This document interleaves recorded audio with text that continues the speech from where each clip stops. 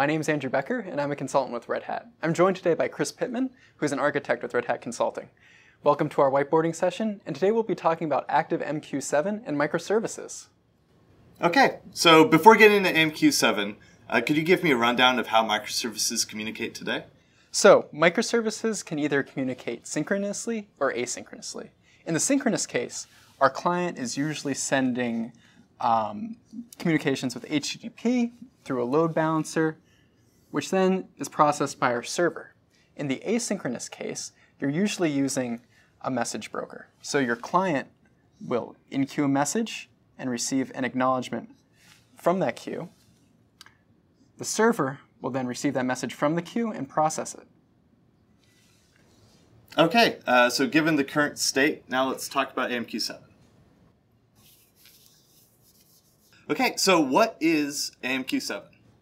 So AMQ7 is based on the upstream Apache AMQ Artemis and Apache Cupid projects. It contains your traditional message broker, it contains a variety of client libraries, and a new interconnect feature.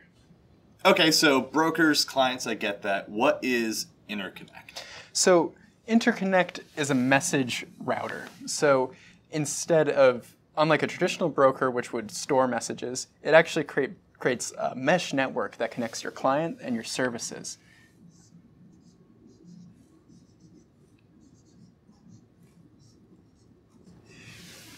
Okay, so if it's a mesh network, how does my client and service actually communicate with each other?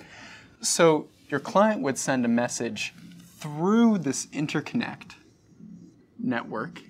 It's acknowledged by your service instead of your message broker in the traditional case that we covered. And after going through this interconnect network, your service processes that message. Okay, and how is that different from a broker and a network of brokers? So it's different than a network of brokers because no messages are stored on these interconnect nodes. Instead, it just passes the message right through to what is eventually going to process it. Okay, so basically all of my acknowledgments are end-to-end instead of going hop-to-hop through brokers. Exactly. Okay, then what happens if interconnect node fails? Like, what is my HA approach? Sure. So say that there's a catastrophic failure on this interconnect. So the router is intelligent enough to detect when there's a failure, and instead of blindly trying to route messages through that failed node, it will instead use redundancies in the network to still make sure that your message reaches the service that it needs to. Okay. What about, use cases where I still need a queue, message batching, offline processing, that kind of thing? Sure. So you can add a broker behind an interconnect. So your client will still send a message through the interconnect, but behind that, it's being in-queued,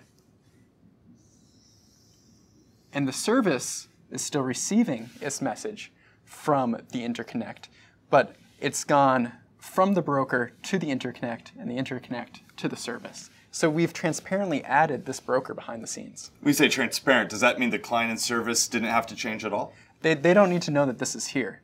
The change is all in the interconnect layer. Awesome. So basically what you're saying is I can use messaging for all of my client-service communication, asynchronous, synchronous, the client and service don't care. No, now you can use messages for everything that you're doing. Interesting. Okay, so what if I want to learn more about AMQ7? So if you want to learn more, you can contact your account executive. They can schedule a discovery session and you can see what AMQ7 and Red Hat Consulting can do for you, or you can reach out to us directly at redhat.com/consulting.